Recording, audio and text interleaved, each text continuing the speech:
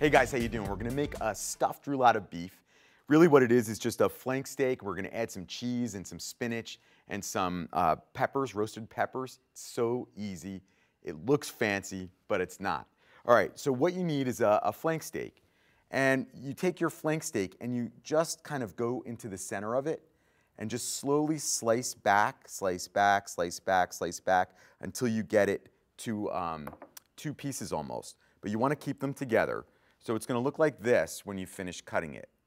So it's really just one piece cut into two, straight down the center. It's very easy to do.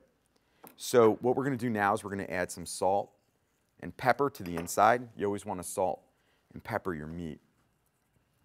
Then what we're gonna do is we're gonna lay down the cheese. Now I'm using provolone, but you can use any cheese you like, really. And then what we're gonna do is we're gonna put the spinach on top of the cheese. I'm using baby spinach. It's just a little bit easier to work with.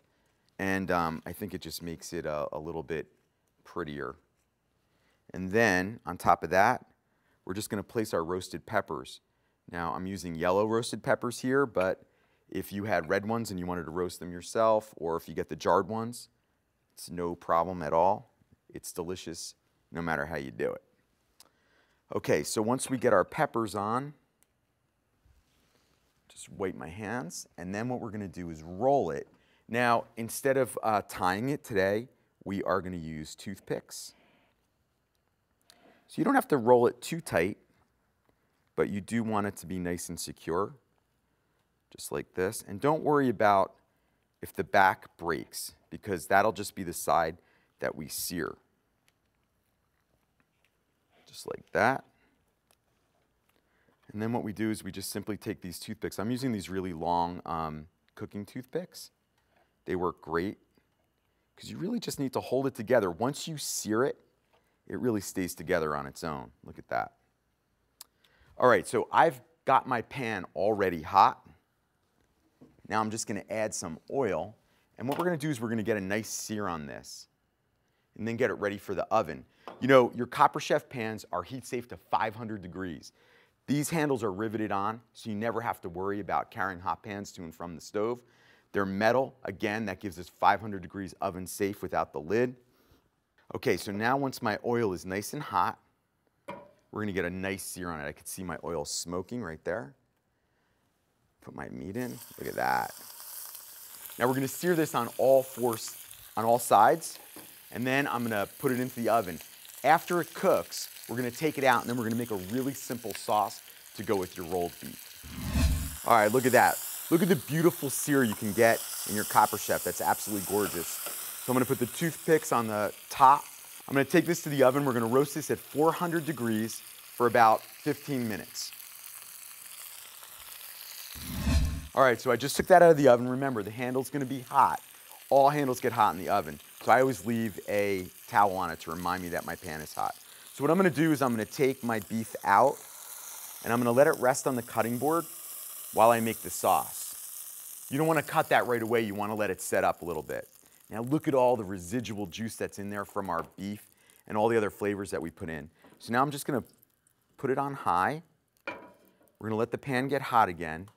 And then what we're gonna do is we're gonna add some butter. And hit it with some wine. I'm gonna let that cook down for a second. We're gonna get our garlic in there. Rosemary. A little bit of extra salt and pepper, just for good measure. And then I'm going to add some mustard. The mustard gives this sauce a great flavor, and it also helps thicken it up. Just takes it to another level, and mustard is always good. I used a dark brown mustard on here, but you could use whatever mustard you like. We're just gonna let this cook down for about 2 minutes. Then I'm gonna cut the meat and we're gonna plate it up. Remember, all the recipes are online, so if you miss something here, don't worry about it, we have you covered. Now my sauce is cooked down. Look how beautiful that looks. We waited till it got nice and thick. Now what I'm gonna do is I'm gonna go over, I'm gonna cut the meat so we could see how it looks inside. It's rested for about 5 minutes. So we should be good to go.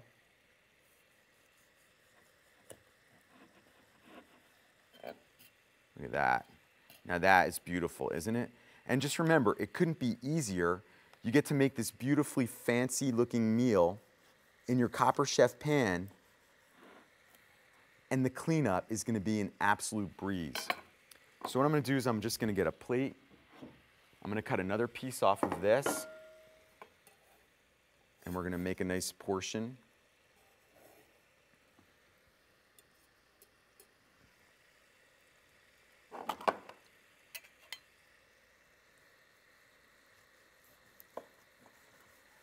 Look at that. That is absolutely beautiful.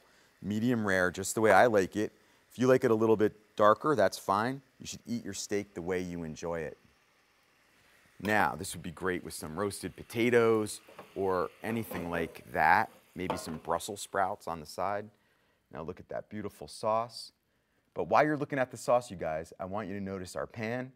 That is gonna clean up so easy. All I have to do is rinse that out or throw it in the dishwasher. And there you have it. That's our rolled beef with spinach. We put a beautiful mustard sauce on that. It's absolutely fantastic. So easy to make in your Copper Chef. Cleanup's gonna be a breeze, but dinner's gonna taste really good.